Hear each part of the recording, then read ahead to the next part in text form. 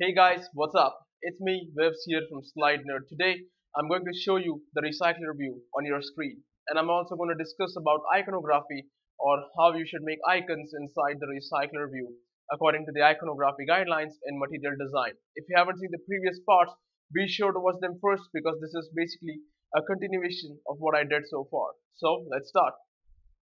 Get item count returns the total number of items in the data set held by the adapter.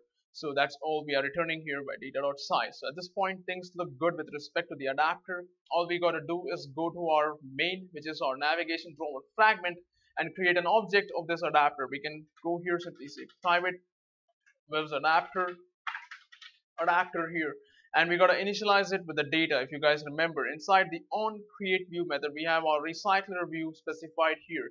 What we need to do is first create an array list of information objects that we can pass. So let's build that. The data that I need to display is nothing great. I'll simply create a method here saying public static void. For now, I don't know the return type. I'll simply call that method as get data.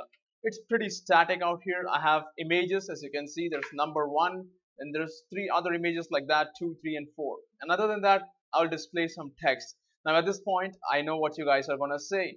Hey, how to display data from a XML feed, JSON feed, Facebook SDK, SQLite, content provider, parse.com backend, PHP MySQL. Great.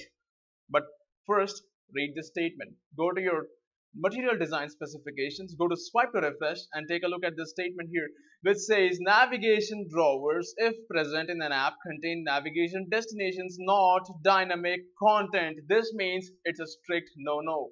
You're not going to load data from JSON. You're not going to do stuff like that inside your navigation drawers recycler view. However, I will show you how to load dynamic data in the recycler view once we get to making one inside the main activity instead of the navigation drawer.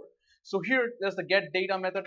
All I gotta do here is build up an array list of information. If you remember my adapter, it requires an array list in the constructor or a list of information type here. So I go here simply inside my drawer fragment. I'm gonna simply say list here, information, call that data equals to new array list. And at this point, I have an integer array for all the icons. I'll simply say int icons here are the drawable.ic number 1. Let me add the others as well. Same way, I gotta add all the titles. I'll make a string array here and I'll call that titles in this case. Again, let me add some dummy text for each title here. And now all I need to do is have a simple for loop to add the items that we want. So I'm going to simply say int I equals to 0, I less than titles dot length, and I should also be less than icons dot length at the same time, because I want to make sure that if we change the size of one of the items, the app doesn't crash over here. So I plus plus, and simply go inside and make a new information object. If you guys remember, nothing great inside the information class we have. We can simply say information current equals to new information, and all we need to do is set the fields out there. So for example, current dot icon id will be the current id of the array, which is icons of I over here.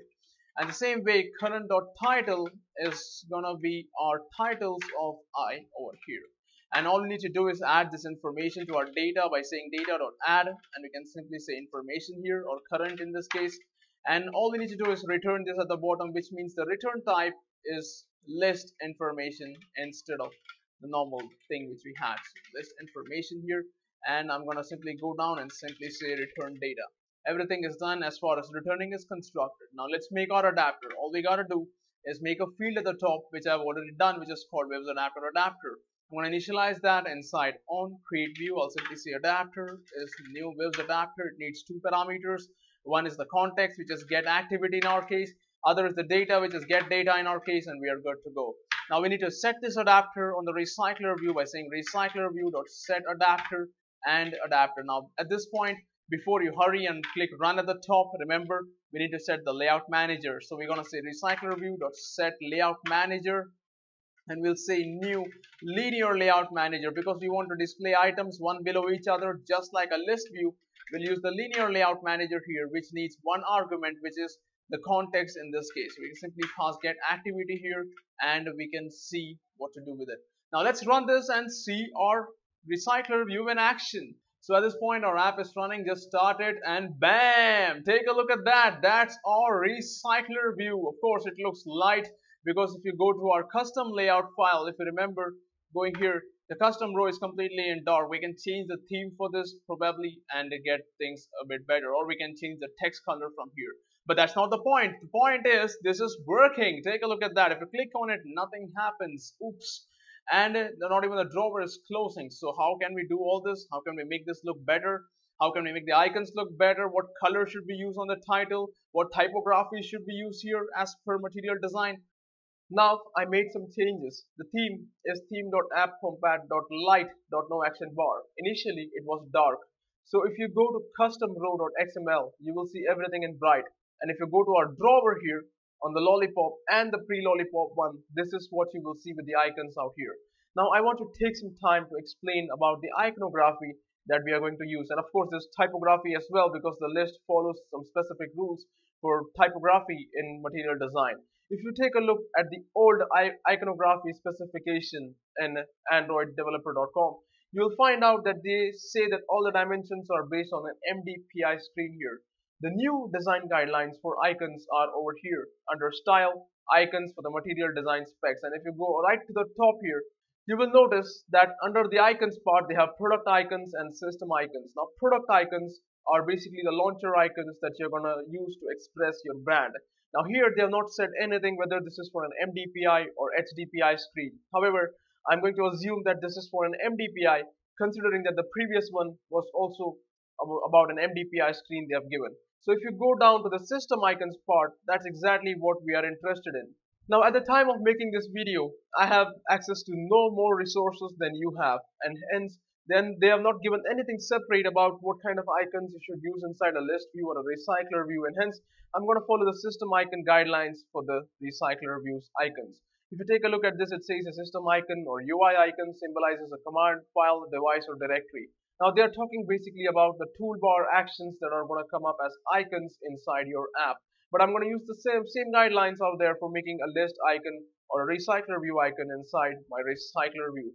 So they say use basic geometric shapes, keep it simple, don't draw overly complex shapes. If you go down further, they talk about the size as well. Take a look at that. That's 24 pixels they're talking about as the icon size at 800% scale.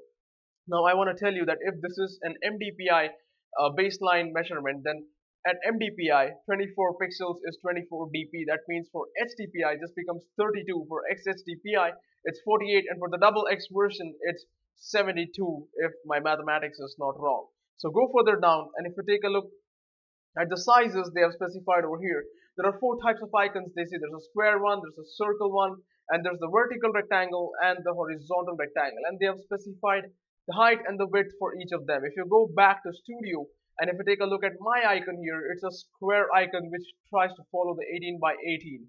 Now I have not drawn the icon from scratch. I have simply taken an existing open source icon for the purposes of demonstration and added the one inside it inside my Illustrator. Now if you go further down, there's a lot of guidelines about how and what you should put inside this. For example, the position 1 here talks about stroke terminals. Now they say the stroke should be 2 dp or 2 pixels in width over here, and what you want to do is ensure that you don't have rounded corners with the strokes at the top. There's a stroke terminal at the top, and other than that there are certain items and discussion about the space around the icon. For example, in this case the total icon for an MDPI has 24 of area, but its total size is actually supposed to be 48, which looks as something like this. If you see, the icons are well separated from each other with the extra 24 around them for making sure that the user is able to appropriately click the icons. Other than that, there's the discussion about don't use inconsistent stroke weights or rounded stroke terminals. Take a look at that. This is incorrect as per material design specs. Other than that, don't use 3D stuff or dimensional icons. Make it flat here. Other than that, take a look at this. Don't use complex icons. Try to use as simple ones as possible. Of course, don't use delicate thin stroke weights. So this is less than 2 dp, I believe. So this is why they have said that this is an incorrect icon over here. So going further down, if you take a look at the color, they have said that use an opacity of 54%. In other words, it's 46% transparent and 54% opaque. Now if you go to Illustrator where I have made the icon, you can actually set that by going to Window, Transparency, And there you go, I already set 54% opacity, which is why the icon looks like this. And that's why I said that I've tried as much as possible to stick to the material design iconography guidelines over here.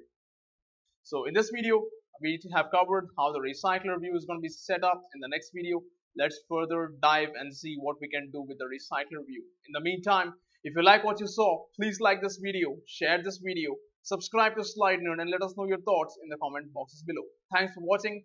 I'll catch you guys in the next video. Have a nice day.